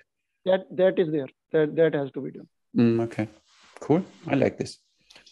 How is it with firearms? Is it difficult in India to possess firearms, or is it easy? No, it is. You have to take license for firearms. It is some wars are very much prohibited. You can have air gun, but you cannot have more than 0.22. Okay. You Okay. from 0.22 you have to attain license. Okay, but you will get it if you like it. Yes, you can. Okay, it's just license. If your police records are clean and you know everything, and the mental doctor said that you're okay, then you can have it. Yes, because you have to register yourself. You have to take a license and apply to the government licensing authority. So they provide you license, and you have to give a specific reason that why you need a weapon. Yeah. Okay. But if after you're the in approval of government authorities, then you can have that your gun or whatever bore you want. Okay. But if you say you like to go to a rifle shooting club and do rifle shooting, so you will get it. Then, for yes, example. That is also there. There is Indian Rifle Association also here. So you can become a member of that association. Then you can have as a sportsman or sportsperson or the user of you can attain that also. And also handguns, also pistols and revolvers? Yes, everything. Anything. Okay. Anything. Nice. And bow and arrow. And there is some restriction that whether you want to keep it at your home or you have to carry it. For carry, you have to get a special permit. Yeah. Special permit, and moving out of the city or state, still you have to apply for the special kind of license, special permit. But otherwise, you will be not allowed. But you, as a lawyer, I guess you would have no problem to get a carry permit, no? Yeah, not in no. Pardon? What are you saying? I said because of your profession, because you're a lawyer, and so maybe you could be in danger for self-defense. It would be easily possible. Even though I have to apply to and get a license for that, I have to give a reason. I have to give a reason. Okay. Then I can carry. And shotguns? Yes. Shotguns? Shotguns are also there. It is procedure is same. Law is same. Okay. Once you attain the license, you have to mention that what kind of weapon you want to have. That has to be mentioned in the license. Whenever there is some prohibitory orders by government, you have to submit your weapon in the police station. Okay. The whole data is with police station. They will come and they will get your weapon safe in their safe box. Yeah, it's the same here in Austria. Every 5 years or every periodically they come to your place and look for your weapons and look for the numbers on the weapons, if this is okay and so on. You know what I liked? I don't know if you know them. Back then in India, when they did a lot of big game hunting, they had these Howdah pistols. You know what I mean? This big bore, sometimes double-barreled or sometimes single-barreled, big bore, little big pistols. So they had them as a backup when hunting tigers or so. So they had a big rifle for hunting. Kind of muzzle ones. Yeah. Interesting. But bow and arrow is completely free of any license in India. No, there is not required. Yes, but you cannot take it on a public place in a braced manner. Okay. You cannot take. Of course, that's normal. Yeah. But because here in Malta, more than 60 pounds, you need to have a gun license if you want to shoot more than 60 pounds. Okay. Luckily, they don't know the law properly. So I got sometimes a bow which had 50 pounds at 28 inches, but the bow drew 35 inches. And at 35, it had 65 or 70 pounds. But it's like hilarious. So you could draw maybe every bow up to 60 pounds. So every bow needs a license. You don't know. Yeah. Crazy. Yeah, but in Cyprus, as example, there is a limit 30 pounds. Everything more than 30 pounds, you need a license. So it's really... So even the Olympic archers need a license because they shoot 40 pounds maybe? Yeah, then it's sport. I don't know if it's then with sport archery, but I guess that, yeah, they need some license. But they are then organized, of course, in their Clubs. clubs, so then they get their registration over the club. But they can only use it then in the club, so not somewhere else or something. So restrictions again. Yeah, I think it was also in India that the British used to hunt wild pigs on horseback with very slim bamboo spears with a blade in front. You ever heard about pig sticking? You were asking about the lighter one, this one? Ooh, look at him. Everything under his feet there. Yeah. This is Manipuri bamboo arrow. It is very light, very lightweight, and it flies very, very fast. Okay. There's a good speed. It is hollow from inside. It is not like Tonkin bamboo that it is not. Yes. Interesting. And is this still an arrow? Or is it already a spear or something where you throw with the hand? No, this is a shaft. Correct. Shaft, right. okay. This is a shaft. Wow. Interesting. And what's the name of this bamboo? This is Manipuri bamboo. Manipuri bamboo. Manipuri. Manipuri was from James Bond, sorry. Manipuri. Manipur is a state. So this is product of that state. It grows there. From Manipuri, okay. It is one of the best bamboos around the world. If you see, I will send you some. I just wanted to say, I wonder why nobody ever sent me, because I like already this Tonkin bamboo you mentioned. You can have them up to 36 inches without any nodes in it. They're completely, they look like a carbon shaft or something, but they're complete, it's bamboo. They're hilarious. We have nodes here. You have nodes, yeah? Yes, we have nodes, but we have some bamboos, they are not having any node, or they are having only single node. Wow. It depends and lightweight is always good because bamboo usually when you get it, it's always very heavy. So you only can shoot it with heavy poundage. It is hollow from inside and spine is good. So it works very well. What's a spine? You have a spine tester? You don't have a spine? You have a spine tester. Okay. Look from at Harsum. Yes, everything. Nice. I got it from Indonesia, from Harsum. Okay, it's a good one, huh? Yeah. Yeah. Nice. See my reviews, they sell, they make business with my reviews. It's interesting. Yeah. Truly. They could support me a bit more, but that's fine. And I'm happy when I can help someone. When they really do something nice and you see that Arsum is really putting his heart into his work and he's listening because he made then these 2 arrow rests. And I said, look, it's okay for 28-inch long arrows, but usually we shoot longer arrows. And then when I put the arrow center that I want to see the FOC directly, then the feather is in the way. What did he do? Instantly, he 3D printed a different holder there where you can put one feather inside. So yes.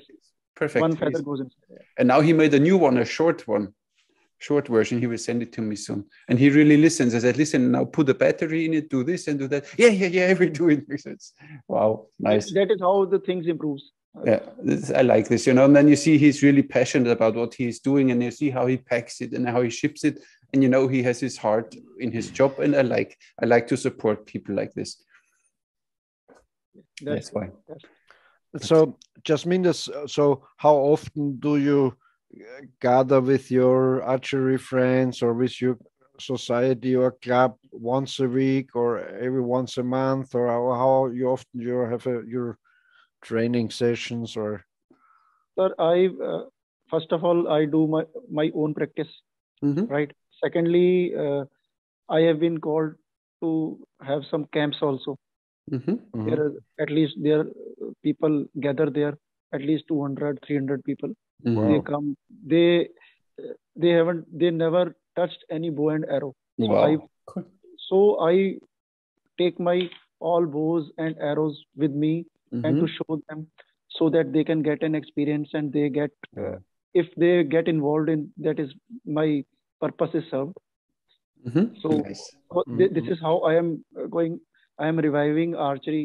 I am making people get aware about how to feel a bow. Mhm. Mhm. They Very have good. never touched a bow. Very nice. Yeah. First of all, they have And to feel it. Mhm. Then Exactly. they know. And I am not going to. I cannot teach them in 2 days, 2 days camp. But Yeah. yes, I can give them an experience that how to shoot a bow, Exactly. how The you first feel, impression. what you feel when an Mhm. arrow goes from when you release the arrow, Yeah. and how you Yeah. feel, how you touch the bow, how is the grip. Mhm. That all these things is they are fascinating, and this is how the people will obviously, if they will have an lifetime experience. Yes, I have used that bow. I have touched a bow. Exactly. Yeah. So Yeah. somewhere, if they will slowly, not now, they will do archery after some time, because this is, they have got an experience, they have got a touch. Mhm. Mhm, mhm. Exactly. Very good. So And that I'm doing, and some people are organizing camps and they are calling me, Mhm. and I really love to show all those things, Mhm. bows, arrows, and the teaching, learning, whatever I know, I should Look at him. distribute it among the people, Very so good. that Mhm. uh, so that the knowledge should not die. It should not go with me. It should Mhm. be there. Because reason is that, let me tell you, the setup of society, our it is a one guru who has 10, 10 kinds of knowledge. Okay, Mhm. here what we say, the a guru will take one knowledge with him, and he teaches 9 kind of lessons to his pupil, Mhm. to his learner. Yeah. Then what happens? So that he should not challenge him at any point of time. Mhm. That if Yeah. his student will challenge him, then he can kill him or whatever. Exactly. He should have an upper hand. Mhm. So what happens then, if a person is having 10 kind of knowledge, Yeah. he gave 9 kind of knowledge to And one his he takes with him. Yeah. one, he keeps with him and it goes with him. Yeah. Okay, when he dies, it is gone, or he Mhm. teaches that knowledge to his son or Mhm. his daughter. Mhm. Okay, Okay. now what happened? The person who has taken 9 kind of lessons, he will keep one, Mhm. and then to his next generation Right. Yeah. there will be 8, and Yeah. slowly, gradually, and the last person was having one, and it Yeah. also went. Nothing. Yeah. He takes it with it. Yeah. So this happens due to the personal nature of a person, Mhm. human Mhm. nature. It is human nature. For his safety, he has not given the knowledge, but Mhm. because he was fearing that some days people will come and challenge him. Mhm. The student will challenge him. But So he should, this, but on the other side, he should be proud, you know. I'm always proud if I teach someone and he is really dedicated and he gets better than me. Then I said, oh, now you're angry because I said, no, you could make me not more proud than when you learn from me and I give you only the start and then you develop your own and you get so good at it. You can't make me more proud. Yeah. So that's why he can be no, happy. I'm talking about that, how the things were perished Yep. in Of India. course. In India, how the things were Yep. perished, Of course. because they kept one knowledge with them, and everybody Mm. kept one kind of knowledge with Yeah, them, yeah. Of and course. slowly Gets with lost. it was lost. Mm-hmm. This. Yeah, I understand. And I really and agree. Jasminder, and so you go to different places over India with Yes, this kind of schools. Mhm. yes, yes. Yeah. Mhm. I agree. And every kind of class or social Yes, group yes. There is no, joins in. no. Okay. Everybody is equal for me. No segregation. Yeah. Nothing about anything. Very nice. Great. Yeah. So it also connects people Mhm. Yes. Archery is because for all. Archery is for all. What Yeah, I think. yeah, yeah, exactly. yeah. Me too. Yeah. Yeah, that's why we do this, what we are doing. Yeah. That's why. Yeah, nice. Nice, And nice. how Nice. often do you practice then by yourself? Yeah, Daily, daily. Okay. daily 400 arrows at least. 400 euros every day. You must have a lot wow. of time. I have the wrong job. I should be lawyer. Very No, good. I take it in the morning or after I come from my work, then I do this. Oh, nice. And what distance you're shooting most time? What range? It depends upon how much time I have got. If I have more time, then I go to range, or otherwise I take in. I also do archery in my home. At my home, it is around 12 meters. I have got a space of 12 meters. I do there also. Sometimes I go to nearby park. There I do. That is, I can do up to 30 or 40 meters. And into my room also, I have made the setup that is only 10 feet. Ah, So- that's For right. practicing. Yeah. Just for the form. Yep. Yes. So I have made I have segregated my archery system. He's really dedicated, huh? And We can learn from him. and your husband, your wife is happy because you're shooting in your living room, no?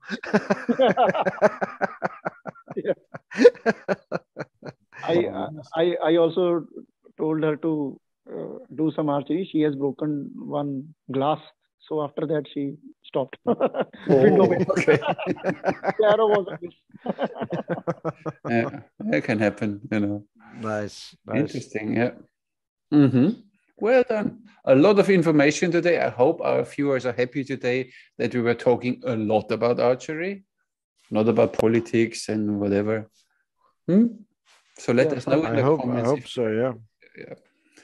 But I think it's still more to come. So we need to invite you another time. We already have 2 hours. I will show you a picture. Okay. Yeah.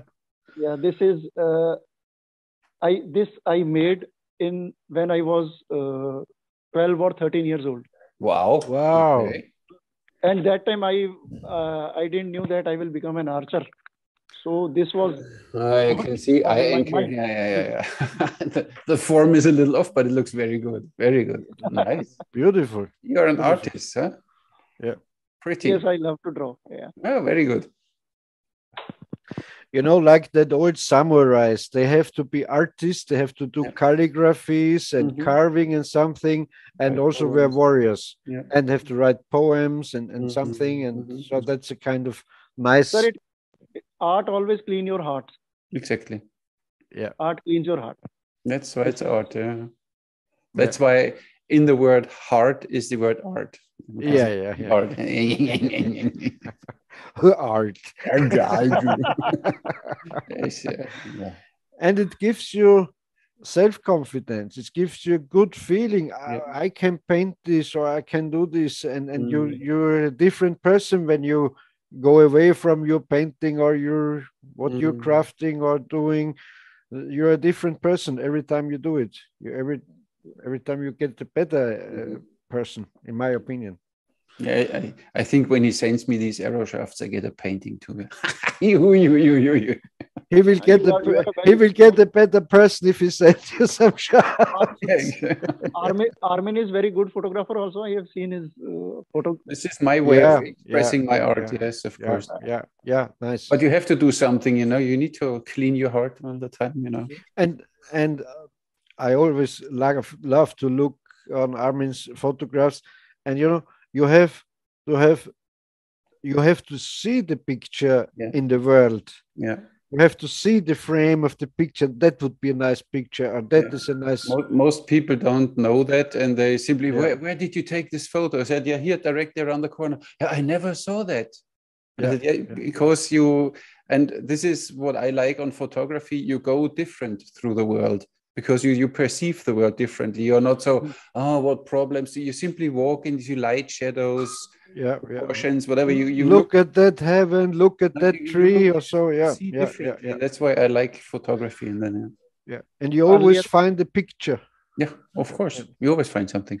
Let me tell you one thing that I was not having good fletchings for my arrows. So I used to see on the ground, on the parks, whether I can find some feathers. Feathers, yes.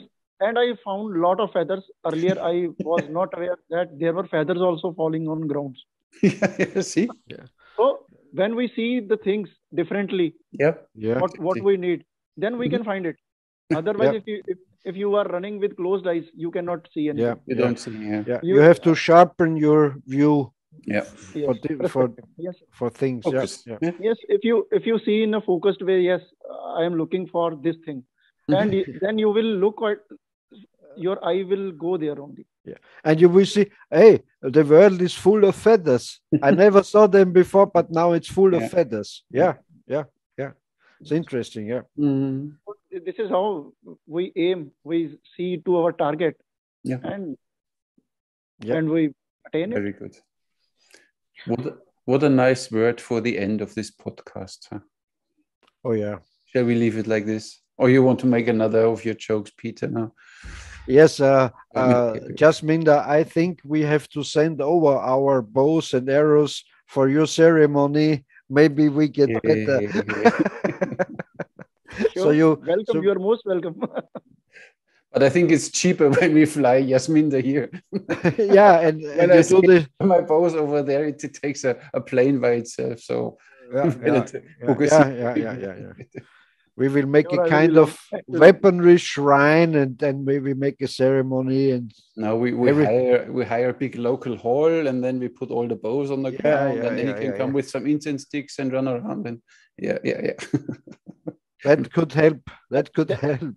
Yeah, and maybe I get a better archer then. Yeah. The last hope. The last hope. Nothing works there, of course. I shoot like crap, so please give me my for my bow. Yeah. But I have to excuse. We are don't making fun about your religion. No, completely. It's just a joke, okay? I hope you understand it. Because I like these things. I like that you. It's not. Worshipping in a bad way. You really respect your weapon, and this is what I tell the people always when they drop their bow on the floor. I said, look, this is your weapon. Of course nowadays not anymore, but your life relies on this, so you need to treat it with the respect it deserves. And that's why this is, for me, that's why I like this idea, even having this, you do you get a different bonding between yourself and the bow. Even at the time of practice, we before starting the practice, we bow to our bow our bow, and then we start practice. We bow to our target also. Yeah, makes sense. Yeah, the bow, the target, and after the practice again. In the starting and after the practice. And these are the tools which decide between death and life. Sir, you depend on them. This is how, if you will respect something, that thing will also respect you in one and another way. And will serve you in the critical situation. Good thing.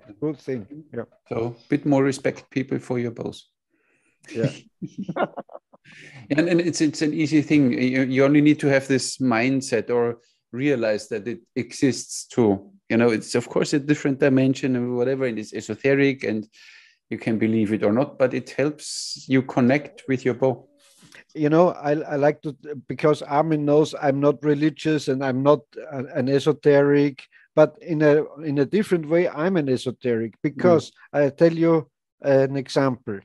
If I have a very well-made bow made by a master bowyer, I can't put it into the same bow bag with a poor made, let's say, Henry Bodnik bow or something. The snake bow. Yes, that's also kind of religious and esoteric, because you think this is a highly valued and nice weapon, and this is just some weapon. So I don't put them together into one bow sock. I have them all in the same box and in the same bag. Me not. For me, the bow is the bow. No, I'm an esoteric in that manner. No, but it's, and it depends on my life. It doesn't matter. Then it's the bow I have in my hand. If it's the Botnik bow, if it's the other bow. It's the respect I have for the bow maker. Okay. I can't put a low value, just mass produced. Factory made is different. Okay. So I can't. I can't put them together into one bag, because I have to honor the bow maker. Okay. Good. Understood. It's also esoteric, of course. Yeah, because it doesn't matter if you put them in one bag, but I don't do it. As long as you feel better, it's fine. Yeah. Yeah. Same here. That what I am showing also on my channel, that when a bow comes to me, I am describing about the bow maker also, so that it is one the labor or his art he has given in his bow. This is put in his bow, and that should be people should know about it. It should be given proper credit. It should be given credit. A bow maker has to be given credit because of him we are doing good archery. We are getting a good experience. We are getting a good weapon, and they are to be honored. Secondly, the people here in India, they should also know that what kind of effort is now being put in by the bow makers, and they can also replicate that thing. That's true. So that, because our bow making techniques and our bow makers, bowers are not now, they are not living now. They are perished. So to revive their DNA, so these things has to be shown. So I understand. I do that. Very good, very good. On the other hand, I have to mention, not every bow maker is a saint. That's also true. That's true. He's like a maker, and not every archer is bow maker, nor bow maker is a good archer. It is not. Yeah. True. Yeah, true. Yeah, makes sense. What you say. Yeah, fine. And you know what is 100% true, and I saw it in some bows. You know, you have to be a good friend with a good bow maker, so he makes you the best bow he can, because most bow makers, of course, are working on the safe side, so the bow won't break, or they don't get any, reclamations and problems and issues with the bow. So they tend to overbuild the bow in some way. And just a bow maker who is a very good friend to you, who is sure you will walk to him if the bow breaks, and you will say, look, maybe we can work it out. And so he will make a good bow, a very narrow, a very, fragile bow, because the old guys like Sexton Pope, and so they said, in full draw, a good bow is 7/8 broken. Yeah, of course. So it's not too much wood on the bow, or too much sinew, or I don't know, and so every bow which will not break if you overdraw it is not a very good bow, because it's too much material on the limbs. And that's what I mean with that. And you have to know a bow maker very well, so he makes and if the bow breaks, it's no problem for me, but I want the best bow you can make. Of course. Yeah, I understand. Yep. And nowadays people are very much they are thinking of long draw. I have to draw. Many people ask me, how long can I draw? Then I ask them, what is the purpose of your of long draw? Do you require, and do you have those long arrows with you? If you thank you, because we always fighting. I say, what is the advance of a longer draw? That the arrow stays longer in contact with the string and can get more kinetic energy. Physics. Of course, when you push a car, your car stopped and you push him for 5 seconds, does it roll the same way as if you push it for 20 seconds? Yeah, but you have a kind of peak in every bow draw curve. So it pushes not 32 inches. It pushes not 32 inches. It pushes one peak and so on, Yes, but longer time is a factor too, not only the amount of the punch.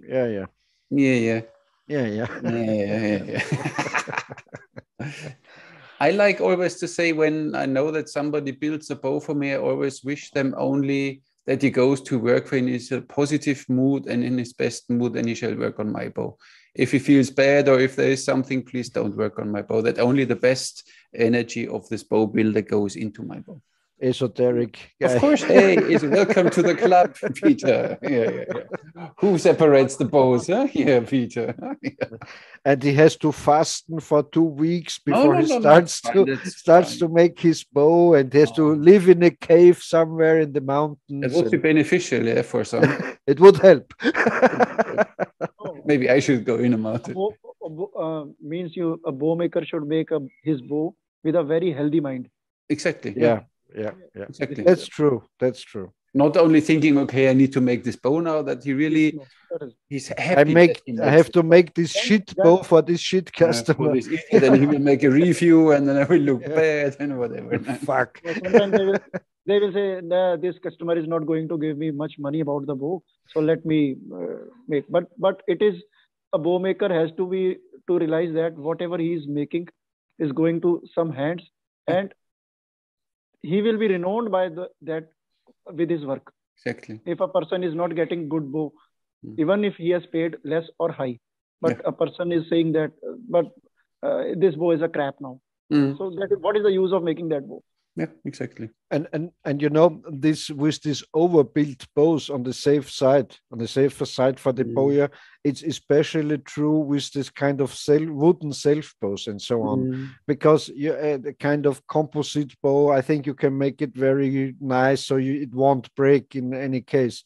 But a wooden bow, that's a different thing. If you need a really good wooden bow, a well-performing wooden bow, you have to know the bowyer.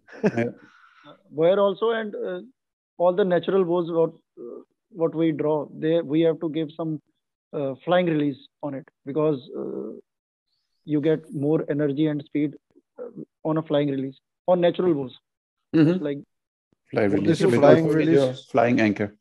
Okay. Yeah. They don't hold it because some bow builders even tell me, when I have a one-piece longbow on my tiller stock and I measure the poundage and I hook the bow in and show the curves, oh, you can't do this because you will damage the bow. And they say, it in, and in the moment you start holding it, it loses already energy. Yeah. So but that's true. Flying anchor, of course.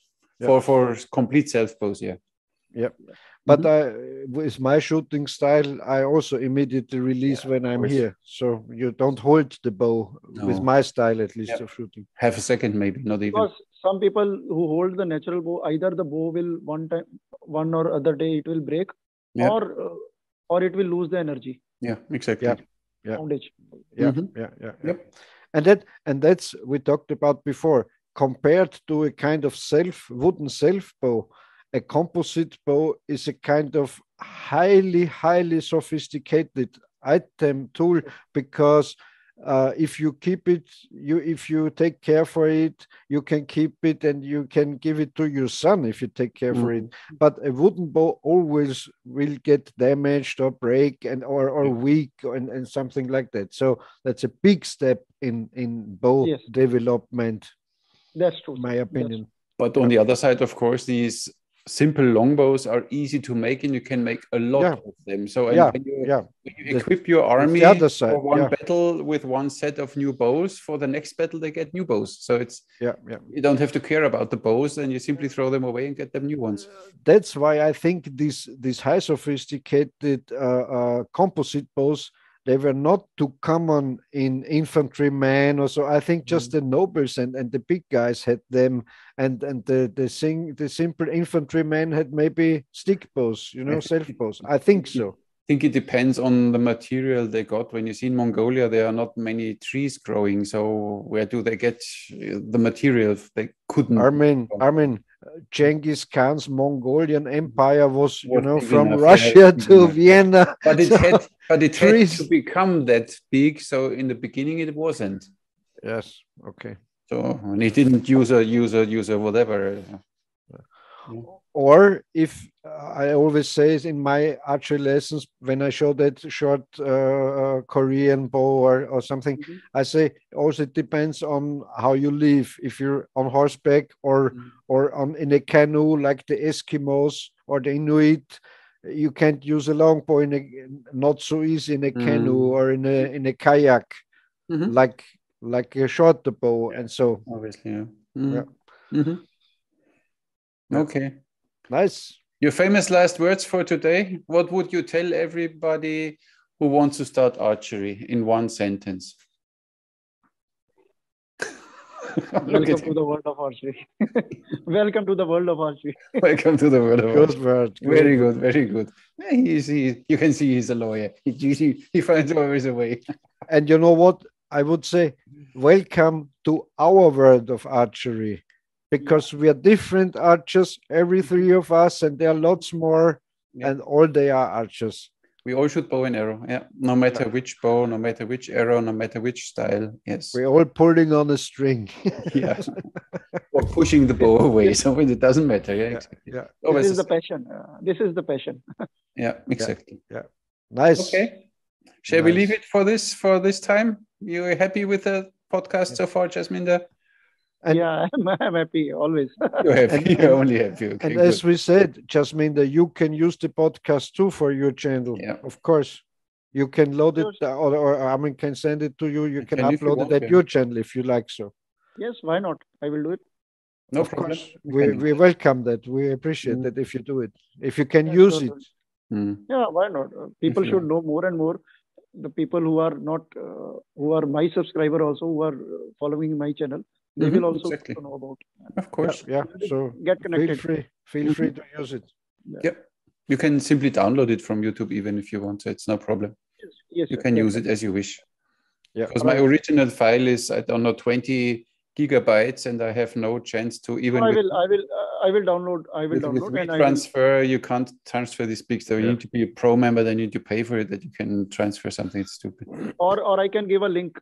I will link your video with the. No, you can download, put it directly on it. People look at more. Load it up. It's better. Load it up is exact. No problem. Yeah. Okay. Also, also the first one, of course. Of course, obviously. Nice. Great. Okay, thank you very much. You too. Thank you, sir.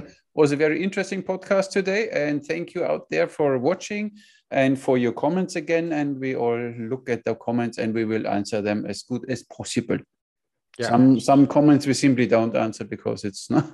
Like and subscribe. Subscribe also to Jasminder's channel. Yes. And I left the link in the description, so please show him some love, like him, and look at his Instagram. One more thing, one more interesting YouTube thing. Have you noticed they put away the dislike numbers? Yes, you don't see how many dislikes you get anymore. Yeah. You know why they did it? Yeah, because I never get dislikes, so they didn't do it. No, you know why? Because if there was some speech of Angela Merkel or something, you see 6,000 dislikes and 400 likes, and they don't like if the person should see what only 100 likes and 5,000 dislikes. They don't want to show that. Yeah. Of course. So they want to hide the real opinion of the viewers. That's the real. Yeah, that's good that you mentioned it. Now I need, of course, to talk to Bo Krause, my special friend. So even if you send me now dislikes, nobody will see it anyway anymore. So it doesn't make sense to give me thumbs down. So better give thumbs up, makes more sense. And we still only all shoot bow and arrow, even you, Bo. Good. Yeah. Bono Bo. Bo knows bows. Bono bows. Bo knows bows. Oh, with his nose knows bows. Okay, now we come into crap, so we should stop. Okay, thank you very much, Jasminder. Goodbye, sir. Nice to have Goodbye, you back on Jasminder. our show. Really appreciate it, and I appreciate your knowledge, and I appreciate what you do in India. Yeah, that you really open up people for this. It's and you. The thing is, people need to shoot once a bow and arrow that they feel it. You can't explain it. They need to have this experience once, and then it's Yeah. But you both know it. It is the syncness with your bow. You get instinct with your bow. Exactly. This is this experience is just, and you connect directly to all your ancestors and whatever. So and then to the female warriors, if you are whatever, everything works. I don't know how much time will take in India now again to revive it. But once the person who has touched the bow felt he has that feeling, he will tell his son or daughter, exactly. Yes, I have touched this weapon. Exactly. At least from when? Who told you how you get into it? Yes, then I am honored. Then you already honored, so don't worry. You do really a good job. He's a big guru over there. I see. He's a big guru over there. But he deserves it. It's fine. Fully deserved. Okay. We leave it for today. Thank you very much for watching, subscribing, and everything else.